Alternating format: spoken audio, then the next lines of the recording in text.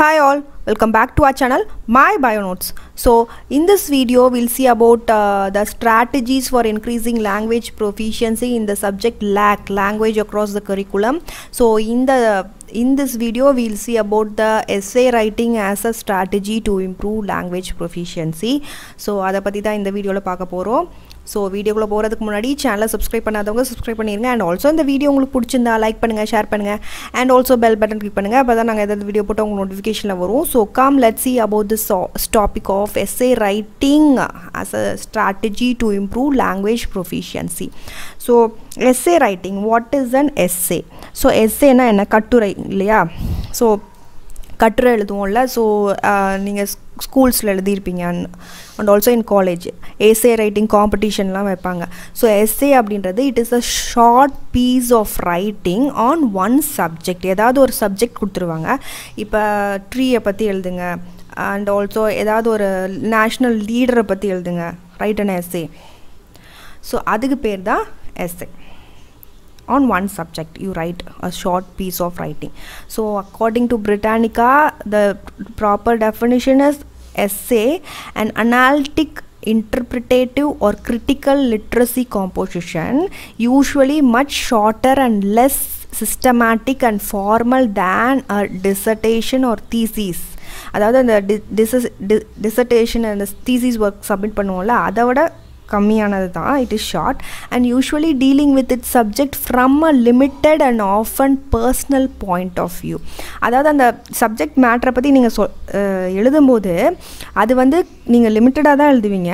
உங்களோட point of வியூவில் தான் அதை வந்து எஸ்ஸேவை எழுத போகிறீங்க. நீங்கள் என்ன உங்களோட point of வியூலேருந்து.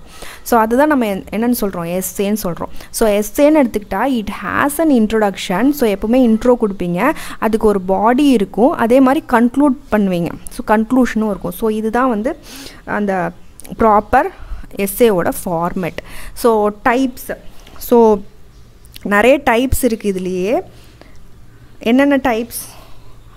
They are descriptive, analytical, explorative, narrative and argumentative. So இதெல்லாமே types of an essay. So in the next video next slide we'll see the role of an essay. So how it is making a student proficient in a language, the essay அப்படினா.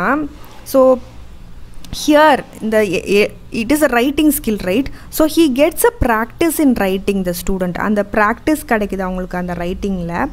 So அதனால வந்து he becomes a proficient in that language and he develops the writing skill. So practice இருக்கிறனாலே அந்த writing skill வந்து develop ஆகும் இல்லையா? So அதனால் அந்த writing skill develop ஆகுது அப்படின்னு சொல்கிறாங்க. And cognitive organising and effective communication கிடைக்கிது அவங்களுக்கு. ஸோ அதனால வந்து லாங்குவேஜில் ப்ரொஃபிஷியன்ட் ஆகுறாங்க அப்படின்னு சொல்கிறாங்க. So he becomes an expert in the skill of cognitive organizing and effective communication. So காக்னிட்டிவ்னா the way of thinking இல்லையா? ஸோ அதில் வந்து அவங்க வந்து எக்ஸ்பர்ட் ஆகுறாங்க அப்படின்னு சொல்கிறாங்க. ஸோ இப்போ வந்து ஒரு எஸ்ஸே எழுதுறதுக்கு முன்னாடியே அவங்களுக்கு ஒரு சென்ட்ரல் தீம் கொடுத்துருவாங்க. அதை வச்சு தான் நீங்கள் எஸ்ஸே எழுதுவீங்க.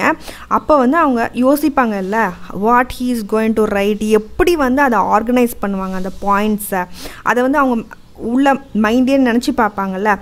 ஸோ அதனால தான் அந்த காக்னிட்டிவ் ஆர்கனைசிங். இப்போ வீட்டில் நீங்கள் ஆர்கனைஸ்டாக வச்சுக்கிறது, கிளாஸ் ஆர்கனைஸ்டாக வச்சுக்கிறதுனா என்னது, எல்லாத்தையும் அடுக்கி நீட்டாக வச்சுக்கிறதுல, அதே மாதிரி ஒரு எஸ்ஸே எழுதும் போது எப்படி அந்த பாயிண்ட்ஸை வந்து லிஸ்ட் அவுட் பண்ணுறது, இப்போ எஸ்ஸே எழுதுறதுக்கு முன்னாடி அவங்க யோசிக்கிறாங்க. ஸோ அதனால தான் அவங்களுக்கு அந்த காக்னிட்டிவ் ஆர்கனைசிங் டெவலப் ஆகுது, அதே மாதிரி கம்யூனிகேஷனும் டெவலப் ஆகுதுன்னு சொல்கிறாங்க. அண்ட் ஆல்சோ அந்த ப்ரெசன்டேஷன் எப்படி நீட்டாக ப்ரெசன்ட் பண்ணுறது. ஏன்னா ரைட்டிங்கில் வந்து ப்ரெசன்டேஷன் தான் இம்பார்ட்டன்ட் இல்லை. எப்படி அந்த அவங்களுக்கு தெரிஞ்ச கொஞ்சம் இன்ஃபர்மேஷனை எப்படி சீக்வன்ஸில் இதுக்கப்புறம் இது அப்படின்னு சீக்வன்ஷலாக அதே மாதிரி ஸ்ட்ரக்சர்டாக ப்ரெசன்ட் பண்ணுறது அப்படின்ற ஒரு இது கிடைக்கும் அவங்களுக்கு ஸ்டூடெண்ட்ஸுக்கு. ஸோ அதே மாதிரி கிரிட்டிக்கல் திங்கிங் இன் ஸ்டூடெண்ட்ஸ், அதே மாதிரி கிரிட்டிக்கல் திங்கிங் இருக்கனால நிறைய முடிவெடுக்கிற அந்த கன்க்ளூஷன், ஹவு டு கன்க்ளூட் அப்படின்றது இம்ப்ரூவ் ஆகுது. ஸோ எப்படி அவங்களோட வாதத்தை வைக்கிறது அந்த திறமையும் டெவலப் ஆகுதுன்னு சொல்லுவாங்க. எப்படி ஹெல்த்தியாக வைக்கிறது ரைட்டிங் அண்ட் எஸ்ஸே. ஸோ இவ்வளோ இருக்குது ரைட்டிங் அண்ட் எஸ்ஸே அப்படின்றதுல. ஸோ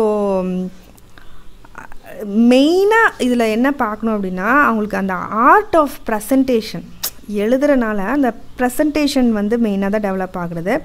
அண்ட் தட் டூ வந்து அவங்கள அந்த சென்டென்ஸ் ஃபார்மேஷன்லாம் வந்து கிராமட்டிக்கலி கரெக்ட், அந்த சின்டாக்ஸ் அந்த லாங்குவேஜில் என்ன சின்டாக்ஸ் இருக்கோ அதுக்கேற்ற மாதிரி அவங்க எழுதுவாங்கள்ல. ஸோ அந்த திறமையும் இம்ப்ரூவ் ஆகுது. ஸோ அவங்களோட ரீடிங் ஸ்கில்லும் இதில் டெவலப் ஆகும்னு சொல்கிறாங்க. அதே மாதிரி ஒக்காபுலரி நிறைய வேர்ட்ஸ் தெரிஞ்சுக்குவாங்க எஸ்ஸே எழுதும் போது. அண்ட் ப்ரெசன்டிங் இன்ஃபர்மேஷன் நான் முன்னாடி சொன்ன மாதிரி கிராமட்டிக்கலாக ஸ்ட்ராங் ஆவாங்க.